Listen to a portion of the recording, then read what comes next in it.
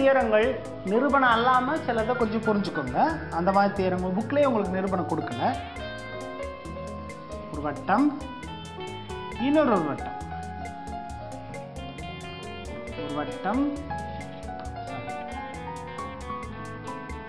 இன்னொரு வட்டம்,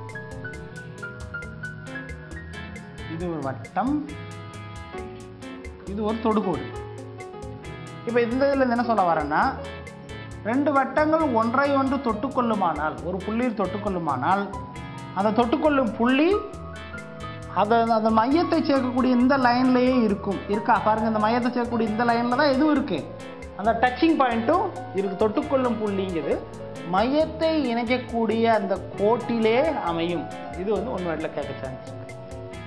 ரெண்டாவது கொஸ்டின் என்ன, ரெண்டு வட்டங்கள் ஒன்றை ஒன்று வெளிப்புறமாக தொடும்போது இரண்டு மையங்களுக்கு இடைப்பட்ட தூரம், இந்த மையத்துக்கு இந்த மையத்துக்கு இடைப்பட்ட தூரம் ரெண்டு ஆரங்களின் கூடுதலுக்கு சமம். ஏற்றுக்கிட்டீங்களா? இதோட டிஸ்டன்ஸ் பிளஸ் இதோட டிஸ்டன்ஸ் என்னது, ரெண்டு சென்டருக்கு உள்ள டிஸ்டன்ஸ். ஸோ இது ஒரு முக்கியமான ப்ரூஃப். இப்போ நான் அங்கே இந்த வட்டத்தோட மையம் இது, இந்த வட்டத்தோட மையம் இதுன்னு வச்சுக்கலாம். இப்போ இந்த ரெண்டு வட்டமும் எங்கே தொட்டுக்கிடுது, உள்புறமாக தொட்டுக்கிடுது. ஒரு பெரிய வட்டம், இன்னொரு குட்டி வட்டம் உள்ளே கூடி இருக்கு. இப்போ இந்த ரெண்டு வட்டத்துக்கும் ரெண்டு மையத்துக்கும் உள்ள தூரம் எப்படி இருக்குன்னா, இதோட ஆரம் மைனஸ் இந்த ஆரம். ஸோ இரண்டு மையங்களுக்கு இடைப்பட்ட தூரம் ஆரங்களின் வித்தியாசத்திற்கு சமமாக இருக்கும். இது பார்த்தோன்னே தெரியுது. இது என்னன்னா கொஞ்சம் கூட நீங்கள் நல்லா பார்த்தீங்கன்னா என்ன செய்யும், இது பெரிய ஆரம், இது பார்த்தீங்கன்னா இந்த இடத்துல இது மொத்த ஆரம், இந்த இடத்துல இவ்வளவு, இது மொத்த ஆரம். இதுலேருந்து இதோட ஆரத்தை மாத்திரம் கழிச்சிட்டிங்கன்னா, இந்த இடத்த மாத்திரம் கழிச்சிட்டிங்கன்னா உங்களுக்கு என்ன செய்யும், இந்த மையத்துக்கும் இந்த மையத்துக்கும் இடைப்பட்ட தூரம் கிடச்சிடும். மொத்த ஆர விளைவு அதில் இந்த தூரத்தை மாத்திரம் கழிச்சிட்டிங்கன்னா இவ்வளவு. ஸோ இதை பொறுத்த மட்டுக்கும் R1 மைனஸ் R2 மையங்களுக்கு இடைப்பட்ட தூரம் ஆரங்களின் வித்தியாசத்திற்கு சமம். இது ஆரங்களின் கூடுதலுக்கு சமம். இது ஒரு முக்கியமான உண்மைடு. இன்னொரு உண்மைடு என்னன்னா, உங்களுக்கு என்னன்னா தொடுகோடுன்னு ஒன்று இருக்கு. தொடுகோட்டிற்கும் தொடுபுள்ளியிலிருந்து இந்த மையத்தை இணைக்கூடிய இதுக்கு பேர் என்ன பேர், ஆரம். தொடுபுள்ளியில் வழியாக செல்லும் இந்த ஆரத்துக்கு இடைப்பட்ட கோணம் எப்பவுமே எவ்வளோ இருக்கும், 90 டிகிரி இருக்கும். இது ரொம்ப முக்கியமான தொடுகோட்டிற்கும் தொடுபுள்ளியில் வழியாக செல்லும் அந்த தொடுகோட்டிற்கும் ஆரத்திற்கும் இடைப்பட்ட கோணம் 90 டிகிரி செங்குத்தாக இருக்கும் அப்படிங்கிறத மனசு. Both are perpendicular with one another அப்படிங்கிற ஒரு முக்கியமான நிரூபணம். ஸோ பித்தாகரஸை புரிஞ்சுக்கிறதுக்காக நம்ம அந்த கான்செப்டை புரியறதுக்காக ஒரு சர்வசமம் வடிவத்தவை அப்படிங்கிற ஒரு கான்செப்ட் நம்ம பார்க்க போகிறோம். வடிவத்தவை அப்படின்னா என்னென்னா, ரெண்டு உருவங்களும் ஒன்றுக்கு ஒன்று ஒரே சைஸ் சேமாக இருக்குன்னு அவசியம் இல்லை. இப்போ ஒரு மாமரத்தில் பார்க்கிங்க, மாம்பழமாக நிறைய இருக்கும், ஆனால் எல்லாமே ஒரே வடிவம் மாதிரி இருக்கும். ஆனால் சைஸ் ஒரு இது குட்டி சைஸாக இருக்கும், இன்னொரு பெரிய சைஸாக இருக்கும். ஸோ அப்படி ரெண்டு மாம்பழங்களையும் நீ என்ன சொல்லலாம்னாக்கா வடிவத்த மாம்பழங்கள்னு சொல்லாமே தவிர ஒன்றுக்கு ஒன்று சர்வசம மாம்பழங்கள்னு சொல்ல. சர்வசமம் அப்படின்னா கான்கரண்ட் அப்படின்னு சொல்லுவீங்க, 9th படிச்சிருக்கீங்க. ரெண்டு உருவங்கள் வடிவத்திலும் அளவிலும் எல்லாத்துலேயும் ஒத்து இருந்தா சைஸும் சேமாக இருக்கணும். அப்படின்னா அந்த ரெண்டு உருவங்களும் என்னது, சர்வசம உருவங்கள், அது கான்கரண்ட் அப்படின்னு சொல்லுவாங்க. வடிவத்தவை நீங்கள் 10th நீங்கள் படிக்க போகிறது என்னன்னா, ரெண்டு உருவங்களும் சைஸில் சேமாக இருக்குன்னு அவசியம் இல்லை, ஆனால் சேஃபில் சேமாக இருக்கும். சேஃப் இங்கே எவ்வளோ சாய்வு எவ்வளோ இது இருக்கோ அங்கேயும் அதே இது இருக்கணும். ஸோ இப்படி சேஃப் மாத்திரம் சேமாக இருந்தால் அதுக்கு பேர் வடிவத்தவை அல்லது சிமிலர் ஃபிகர்ஸ் அப்படின்னு அர்த்தம். ஃபார் எக்ஸாம்பிள் இது ஒரு முக்கோணம்னு வச்சுக்கிட்டிங்கன்னா, இது ஒரு குட்டி முக்கோணம். இது அப்படியே விரிஞ்சிச்சுன்னா, அப்படியே இங்கே எவ்வளோ சாய்வில் இருக்கோ அதே அளவு சாய்ங்கணும். இது எவ்வளோ, ஸோ இப்படி இருந்துச்சுன்னா இந்த ரெண்டு முக்கோணம் ஒன்றுக்கு ஒன்று வடிவத்தவை ஆர் சிமிலர் ட்ரையாங்கிள்ஸ் அப்படின்னு சொல்லுவாங்க. ஸோ ஒரு ரெண்டு முக்கோணங்களில் சிமிலர் ட்ரையாங்கிள் அப்படின்னு நீங்கள் சொல்லணும்னா, ஒன்று இங்கே உள்ள கோணம், இங்கே உள்ள கோணம், இங்கே உள்ள கோணம், இந்த மூணு கோணமும் ஈக்குவலாக இருக்கணும். ஸோ ஏஏஏ 3 ஆங்கிள், இங்கே என்ன ஆங்கிள் இருக்கோ அந்த 3 ஆங்கிள், முக்கோணத்துக்கு 3 கோணம் இருக்குது, 3 சைடு இருக்குது. ஸோ 3 கோணமும் சேமாக இருந்தால் அது என்ன சொல்லலாம், வடிவத்த முக்கோணங்கள் சொல்லலாம். அல்லது 3 சைடோட லென்த்து இந்த சைடு இந்த சைடு இந்த சைடு இந்த லென்த்து இது சேமாக இருந்தாலும் அந்த ரெண்டு முக்கோணங்களும் என்னது சர்வசமம்னு சொல்ல முடியும். சர்வசம். ஆனால் இன்னொரு கான்செப்ட், சர்வசம முக்கோணங்களை நம்ம என்ன சொல்லலாம், வடிவத்த முக்கோணங்கள் நம்ம சொல்லலாம். ஏன்னா சர்வசமம்னு சொன்னாலும் வடிவமும் சேம் தான். ஆனால் எல்லா வடிவத்தையும் சர்வசமம்னு சொல்ல முடியாது. ஏன்னா சர்வசமத்துக்கு நீங்கள் என்ன அளவும் சேமாக இருக்கும், ஆனால் வடிவத்தவைக்கு சேஃப் மாத்திரம் சேமாக இருந்தால் போதும். ஸோ ஏஏஏ இந்த ஏதோ 3 ஆங்கிள் சேமாக இருந்தாலும் அது என்ன தான் வடிவத்த முக்கோணங்கள். 3 சைடும் சேமாக இருந்தாலும் அதுவும் வடிவத்த முக்கோணங்கள். மூணாவது ஒரு கான்செப்ட் எஸ்ஏஎஸ். மீனிங் என்னென்னா, இங்கே இருக்க ஒரு ஆங்கிளும் இந்த பக்கமாக அந்த ஆங்கிளை அந்த கோணத்தை வந்து லாக் பண்ணக்கூடிய இந்த 2 பக்கமும் சேமாக இருந்துச்சுன்னா அப்பவும் அந்த 2 முக்கோணங்களை என்ன சொல்லலாம், வடிவத்த முக்கோணங்கள் சொல்லலாம். இன்னும் ஒரு சின்ன ஒரு இது, இந்த ஏஏன்னு சொன்னேன், இதில் ஏஏன்னு இது சொல்லலாம். 3 ஏக்கு பதிலாக 2 ஏன்னு சொல்லலாம். மீனிங் என்ன, ஏதாவது 2 ஆங்கிள் சேமாக இருந்தாலும் அது வடிவத்த முக்கோணங்கள். மீனிங் என்ன, முக்கோணத்தில் உங்களுக்கு தெரியும் இந்த 2 பக்கம் இதுன்னா 3வது கோணம் என்னதான் இருக்கும், 180 டிகிரியில் கழித்து பார்த்தீங்கன்னா அது மாறாது. இங்கே 50, இங்கே 40, இங்கே 90 தான் இருக்கும். அப்போ இங்கேயும் 50, இங்கேயும் 40, இங்கே 90 தான் இருக்க போகுது. ஸோ 3 ஆங்கிளை ஒபே பண்ணணும்னு அவசியம் இல்லை. 2 ஆங்கிளை ஒபே பண்ணாலுமே 3வது ஆங்கிளை ஒபே பண்ணி தான் ஆகணும். ஸோ ஏஏஏ ரூலை என்ன சொல்லலாம், ஏஏ ரூல்னும் சொல்லலாம். இந்த மாதிரி ஒரு கான்செப்டை நம்ம என்ன செய்ய போகிறோம், இப்போ நம்ம பித்தாகரஸ் தியரத்தை நம்ம யூஸ் பண்ண போகிறோம். இப்போ நம்ம பித்தாகரஸ் தியரத்தை பார்க்கலாம். நெக்ஸ்ட் நம்ம பார்க்க போகிறது பித்தாகரஸ் தியரம். அந்த தியரம் பார்க்குற முன்னாடி ஒரு செங்கோண முக்கோணம் வரைஞ்சி உங்களுக்கு இதை ரீகால் பண்ணிக்கலாம். இதுக்கு பேர் செங்கோண முக்கோணம். செங்கோண முக்கோணம்னா ஒரு முக்கோணத்தின் ஏதாவது பக்கம் 90 டிகிரியாக இருந்தால் அது செங்கோண முக்கோணம் தெரிஞ்சது. ஸோ இந்த பக்கம் 90 டிகிரியாக இருக்குது. ஸோ இது இப்படி இருந்தாலும் செங்கோண முக்கோணம் தான், இப்படி இருந்திருந்தா உச்சி கோணம் 90 டிகிரியாக இருந்தாலும் செங்கோண முக்கோணம். எப்படி இந்த முக்கோணம் இந்த இது அப்படியே கொஞ்சம் அப்படி ரொட்டேட் பண்ணுங்கள். இப்படி ரொட்டேட் பண்ணிங்கன்னா இது இந்த இடம் இங்கே வந்துருச்சு. ஏபிசின்னு போட்டிங்கன்னா இந்த இடம் இது என்ன ஆகுதுன்னா பி இந்த இடத்துல வந்துடுது, சி இங்கே வந்துடுது, ஏ இங்கே வந்துடுச்சு. ஸோ இந்த பாருங்கள். ஸோ இது செங்கோண முக்கோணத்தில் உங்களுக்கு தெரியும் 90 டிகிரிக்கு அப்போசிட்டில் இருக்குது, 90 டிகிரி ஏதாவில் இருக்க பக்கத்துக்கு பேர் கர்ணம் ஆர் ஹைப்போடெனியூஸ் அப்படின்னு பேர். ஸோ இந்த முக்கோணம் ஹைப்போடெனியூஸ் எது, இதுதான் ஹைப்போடெனியூஸ். ஸோ பித்தாகரஸ் தியரம் என்ன சொல்லுதுன்னா, இந்த கர்ணம் ஸ்கொயர் ஈக்குவல் டு, கர்ணம் இங்கே என்னது AC, Karnam square equal to மற்ற 2 பக்கத்தோட ஸ்கொயருக்கு ஈக்குவல். மற்ற 2 பக்கம் என்னது, PC square plus BA square R AB square. So Pythagoras theorem சொல்கிறது என்னென்னா, கர்ணம் ஸ்கொயர் ஈக்குவல் டு கர்ணத்தின் வர்க்கம், வர்க்கம்னா ஸ்கொயர், கர்ணத்தின் வர்க்கம் மற்ற இருபக்க அளவுகளின் கூடுதலுக்கு சமம் அப்படிங்கிறது தான் சொல்லுது.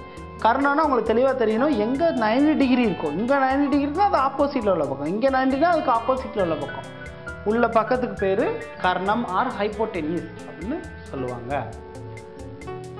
ஸோ நம்ம இந்த தியரத்தை வந்து நம்ம இப்போ ப்ரூவ் பண்ணலாம். Pythagoras theorem R பாந்தையான் theorem. In a right angle triangle, the square of the hypotenuse is equal to sum of the square of the other 2 sides. தமிழில் சொன்னால் ஒரு செங்கோண முக்கோணத்தில் கர்ண அளவின் வர்க்கம் மற்ற இருபக்க அளவுகளின் வர்க்கங்களின் கூடுதலுக்கு சமம். இது வந்து பித்தாகரஸ் தியரம் ஆர் பாந்தையான் தியரம் அப்படின்னு சொல்லுவாங்க. இப்போ இந்த தியரத்தை வந்து ப்ரூவ் பண்ண போகிறோம். ஸோ நம்ம சொல்கிற ஒரு ஸ்டெப்பையும் நீங்கள் கிளியராக ஃபாலோ பண்ணோம். எங்கேயாவது தப்பு பண்ணிங்கன்னா ஹோல் தியரமே வில் கோ அவுட், உங்களுக்கு மார்க் வந்து கிடைக்காது. ஸோ அதனால் ரொம்ப கேர்ஃபுல்லாக தேற்றம் எழுதும்போது ரொம்ப கேர்ஃபுல்லாக வந்து நீங்கள் எழுதணும். ஸோ ஃபஸ்ட்டு என்ன செய்யுங்கன்னா படம் வரைஞ்சிக்கோங்க. ஃபஸ்ட்டு தியரத்தை எழுதிக்கோங்க. சில சமயம் உங்களுக்கு தியரமே கொடுத்துருவாங்க, சில சமயம் தியரம் கொடுக்காங்க, தியரம் எழுதிக்கோங்க. கர்ணத்தின் வர்க்கம் ஒரு செங்கோண முக்கோண கர்ணத்தின் வர்க்கம் மற்ற இருபக்க அளவுகள் வர்க்கங்கள் கூடுதலுக்கு சமம்னு தேற்றம் எழுதிக்கோங்க. ஸோ நெக்ஸ்ட் என்னென்னா படம் நான் வரையுதேன் பாருங்கள். இதை நான் ஒரு செங்கோண முக்கோணமாக கன்சிடர் பண்ணிக்கிறேன். நான் 90 டிகிரியை உச்சியில் வச்சுக்கிடுவேன் நம்ம வசதிக்காக. இது எந்த இடத்துலலாம் நம்ம வச்சுக்கலாம். அப்படியே ரொட்டேட் பண்ணிங்கன்னா 90 டிகிரி இந்த கார்னரில் வந்துடும். பட் தியரம் ப்ரூவ் பண்ண ஈஸியாக இருக்குங்கிறதுக்காக 90 டிகிரி மேலே இருக்குது. ஏபிசின்னு நான் பேர் கொடுத்துக்கிடுவேன். ஸோ கோணம் ஏ தான் அங்கே என்னது 90 டிகிரி, கோணம் ஏ 90 டிகிரி, கர்ணம் என்னது பிசி. ஸோ என்னென்னா ஃபஸ்ட்டு கிவன் என்ன கொடுத்துருக்காங்க அப்படின்னா ஏபிசிங்க முக்கோணம் ஏபிசிங்கிறது என்னது ரைட் ஆங்கிள் ட்ரையாங்கிள் செங்கோணம் முக்கோணம். அதில் கோணம் ஏ தான் எவ்வளவு 90 டிகிரி. இது வந்து கிவன். அடுத்து what you need to prove நிரூபிக்கன்னு தமிழில் சொல்லலாம். என்ன ப்ரூவ் பண்ணோம்? கர்ணம் square equal to PC square equal to AB square plus AC square R AB square plus AC square equal to PC square எப்படினாலும் ப்ரூவ் பண்ணிக்கலாம். இதுதான் நீங்கள் வந்து நிரூபிக்கணும்.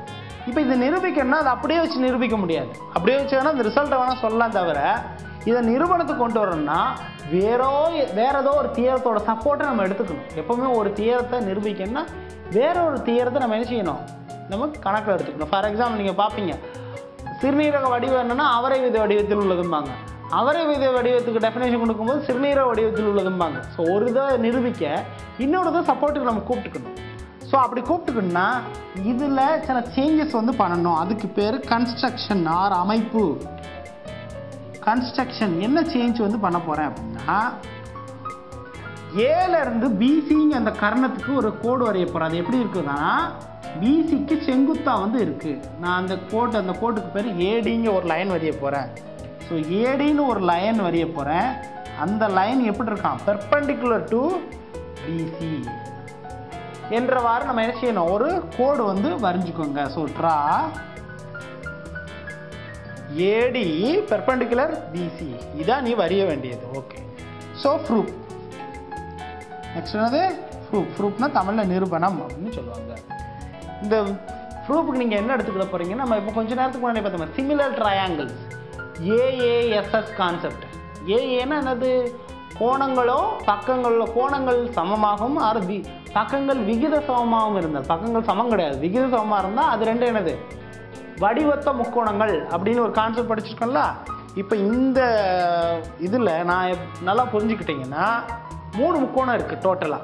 சொல்லணும்னா ஏபிசிங்கிறது பெரிய முக்கோணம், குட்டி முக்கோணம் 2 இருக்குது.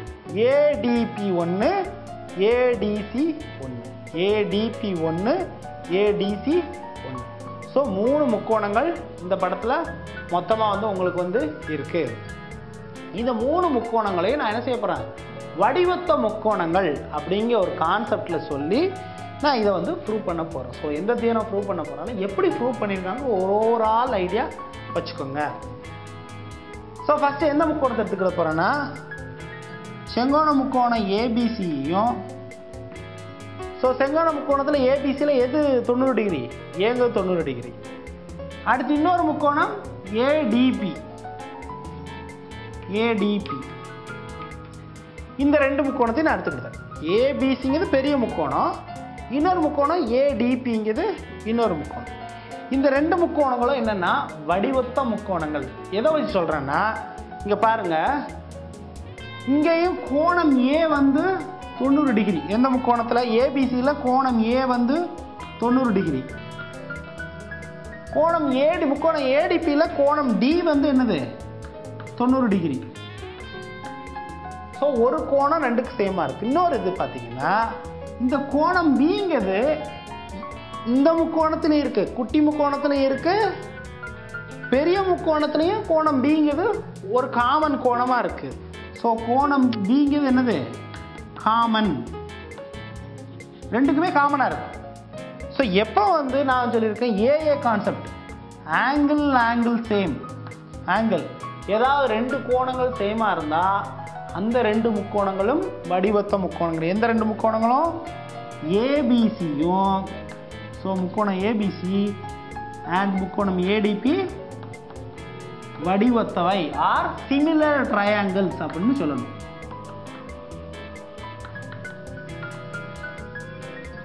ஸோ சிமிலர் ட்ரையாங்கிள்னு சொல்கிறதுக்கு நான் என்ன பண்ண பாருங்க, இங்கே ஒரு 90 டிகிரியில் இருக்குது, ரெண்டுமே ஒரு கோணம் சமமாக இருக்குது. கோணம் பிங்கிறது 2க்கு காமனாக இருக்குது. அப்போ ஏபிசிங்க ஒரு பெரிய முக்கோணமும் ஏடிபிங்க இந்த சின்ன முக்கோணமும் similar triangles.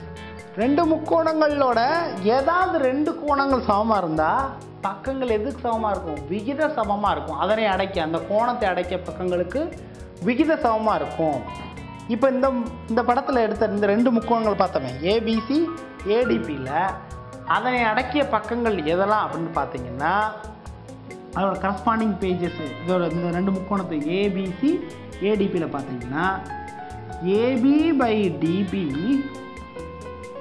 Equal to PC by BA. இந்த ரெண்டும் வந்து சேம். இது எப்படி என்னன்னா உங்களுக்கு புரியுதுக்குன்னா ரெண்டு குட்டி முக்கோணமாக பிரிச்சுக்கலாம். இது ஒரு முக்கோணம். இந்த முக்கோணம் என்னன்னா எந்த முக்கோணம் ஏடிபின்னு வேணா வச்சுக்கலாம். ஏடிபி இது குட்டி முக்கோணம் ஏடிபி. இன்னொரு முக்கோணம் ஏபிசி. ஆனால் ஏ தான் இங்கே 90 டிகிரி. கோணம் ஏ தான் 90 டிகிரி. பெரிய முக்கோணத்தில் கோணம் ஏ தான் 90 டிகிரி. கோணம் பி கோணம் சி. ஸோ இந்த ரெண்டு முக்கோணம் எப்படி போட்டுக்கிட்டீங்க? இந்த முக்கோணம் அப்படியே போட்டுக்கிட்டீங்க ஏடிபி இது குட்டி முக்கோணம், இந்த முக்கோணம் பெரிய முக்கோணம். ஸோ எப்படி ஈஸியாக பிரிக்குதுன்னா இங்கே பாருங்கள் 90 டிகிரி இந்த இடத்துல வைக்கணும். குட்டி முக்கோணத்தில் கோணம் டி தான் 90 டிகிரி, பெரிய முக்கோணத்தில் கோணம் ஏ தான் 90 டிகிரி. ஸோ இப்போ இந்த இது கணக்குப்படி பாருங்கள் ஏபி பை பிடி R DP equal to PC by BA வந்திருக்கா? இந்த ரெண்டு முக்கோணத்துக்கு பாருங்கள் ஏபி பை பிடி equal to CP by BA. So இதை போட்டாச்சு. ஸோ என்ன பண்ணலாம்? ஸோ ஏபி பி இது ரெண்டையும் ஸ்கொயர் பண்ணால் என்ன வரும்? AB square. நல்லா பாருங்கள் பிஏனா ஏபின்னு சொல்லலாம். AB into AB AB square equal to PC into DP. So இது ஈக்குவேஷன் நம்பர் 1ன்னு வச்சுக்கோங்க. Equation number 1.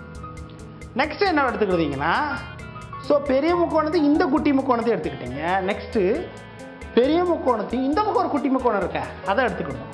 அதுக்கு நான் படம் மட்டும் போட்டுக்கிட்டேன். ஸோ இந்த முக்கோணத்தையும் கோணம் டி தான் இங்கே, ஆனால் சி இங்கே வந்து சி இங்கே, இன்னொன்று ஏ. இது குட்டி முக்கோணம். பெரிய முக்கோணம் அஸ் யூஷுவல் இதுதான் 90 டிகிரி. இந்த இடம் சி, ஆனால் மாறிது பாருங்க. ஏன்னா நம்ம வசதிக்காக இந்த இடத்த சின்னு வச்சுக்கிட்டோம். இந்த இது ஆனால் இதை மாற்றக்கூடாது. பெரிய முக்கோணத்தில் கோணம் ஏ 90 டிகிரி, குட்டி முக்கோணத்தில் கோணம் டி வந்து 90 டிகிரி. அதை மாற்றக்கூடாது. ஸோ இந்த முக்கோணத்தில் படி பார்த்தீங்கன்னா நீங்கள் வந்து இந்த மாதிரி திரும்பலாம் எழுத தேவையில்லை. சிமிலர்லின்னு போட்டால் போதும். சிமிலர்லின்னா இந்த மேலே எழுதுன மாதிரி சிமிலர்லின்னு இப்படி போடுவாங்க. அதே போல் இந்த 4-5 லைனை எழுதுனா நம்ம இந்த லைன் கிடச்சிருக்கு. அதே தான் அப்படியே எழுதலாம். இந்த படம் வந்து புக்கில் கொடுக்கல, உங்களுக்கு வசதிக்காக இப்படி ரெண்டு முக்கோணம் பிரிக்கிட்டுருக்கோம். AC by CD equal to PC by CA. இப்போ இந்த ரெண்டையும் cross multiple. AC into CA AC square R ஏசின்னு சொல்லலாம். AC into AC AC square PC into CD. இது ஈக்குவேஷன் நம்பர் 2. பாருங்க இந்த ரெண்டு ஈக்குவேஷன் வந்து நமக்கு வந்து கிடைச்சிருக்கு. ஸோ இந்த இதோட நிரூபணத்துக்கு நம்ம என்ன பண்ணணும்னு நல்லா பார்த்தீங்கன்னா 3 முக்கோணங்கள் இருக்குது. அதில் பெரிய முக்கோணம் 2 குட்டி முக்கோணம். பெரிய முக்கோணத்தையும் குட்டி முக்கோணத்தை எடுத்தால் இந்த ஈக்குவேஷன் கிடைக்கும். பெரிய முக்கோணத்தையும் இன்னொரு குட்டி முக்கோணத்தையும் எடுத்தால் இந்த ஈக்குவேஷன் கிடைக்கும். இந்த ரெண்டையும் இப்போ என்ன செய்ய போகிறோம்? ஜஸ்ட்டு கூட்ட போகிறோம். நான் இந்த இடத்துல வந்து ஆல்ரெடி எழுதுனது வந்து இது பண்ணுறேன். ஸோ 1ஐயும் 2ஐயும் என்ன செய்ய போகிறோம்? ஜஸ்ட்டு ஆட் பண்ண போகிறோம். ஆட் பண்ணிங்கன்னா என்னென்னா AB square plus AC square. இங்கே பாருங்கள் AB square plus AC square equal to இதை ரெண்டையும் கூட்டணும். PC into DP. அதாவது left hand சைடோட கூட்டுதோம், right hand சைடோட கூட்டுதோம் into PC into CD. So plus. So காமனாக ப்ளஸில் காமனாக இருந்தால் என்ன எடுக்கலாம்? PC common. ப்ராக்கெட்டுக்குள்ள என்ன இருக்கும்? டிபி ப்ளஸ் சிடின்னு இருக்கும். இந்த படத்தில் பாருங்கள் பிடி ப்ளஸ் டிசி பிடி ப்ளஸ் சிடி என்னதுன்னா பிசின்னு போடலாமா? So PC into PC. இந்த ப்ராக்கெட்டுக்கு அப்படியே பிசின்னு போட்டுடலாம். ஸோ உனக்கு என்ன ஆன்சர் வரும்? PC square. ஸோ இங்கே ஆக்சுவலாக என்னென்னா AB square plus AC square equal to PC square. So 2 ட்ரூன்னு என்ன எழுதியிருந்தேன்? அதாவது AB square plus AC square equal to PC square. So அதே ஸ்டேட்மெண்ட் கடைசியில் வந்துருச்சு. நிரூபிக்கப்பட்டது. ஸோ தியரம் அடிக்கும்போது மக்கப் பண்ணிட்டீங்கன்னா இங்கே ஒரு எழுத்தை மாற்றி போட்டாலும் நீ மக்கப் பண்ண மாதிரி இங்கே எழுத்து போடுவீங்க. ஆக்சுவலி இங்கே ஒரு சேஞ்சஸ்னால் அதுக்கு தக்கன இங்கே உள்ள ரேஷியோலேருந்து எல்லாமே சேஞ்ச் பண்ணணும். ஸோ அதனால தான் வந்து தியரத்தை வந்து மக்கப் பண்ண வேண்டாம். ஈவன் வீ கேன் ஒமிட் கூட நம்ம என்ன செய்யலாம், அதுக்கு பதிலாக பண்ணிடலாம். தியரத்தில் புக்கில் இருக்க மாதிரி அந்தந்த இடத்துல கரெக்டாக லெட்டர்ஸ் மென்ஷன் பண்ணணும். அப்படின்னா தான் அங்கே இருக்க அதே ரேஷியோ நீங்கள் அப்ளை பண்ண முடியும். ஸோ பித்தாகரஸ் தியரம் ரொம்ப ரொம்ப முக்கியமானது. ரொம்ப எளிமையாக நீங்கள் என்ன செய்யலாம், ப்ரூவ் பண்ணலாம். ஸோ நம்ம எடுத்துக்கிட்டது 2 முக்கோணங்கள் வடிவத்தவை அப்படிங்கிற கான்செப்டில் இந்த 3 முக்கோணங்களை வச்சு 2 ஈக்குவேஷன் கொண்டு வந்தோம். அந்த 2ஐயும் கூட்டுறோம்.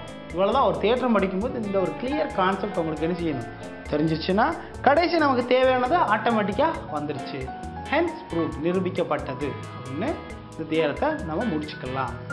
ஸோ இதோட நம்ம அறிமுறையோடைய அந்த வடிவியலுங்க கான்செப்ட் நம்ம முடிச்சுக்கிட்டோம். ஸோ நீங்கள் என்ன செய்யுங்கன்னா உங்கள் தியரத்தை நல்லா படித்து பாருங்கள். முடிஞ்ச அளவுக்கு ரிசல்ட்டை நல்லா என்ன செஞ்சுக்கோங்க, படித்து அதோட கணக்குகளை அதிகம் போட்டு பாருங்கள்.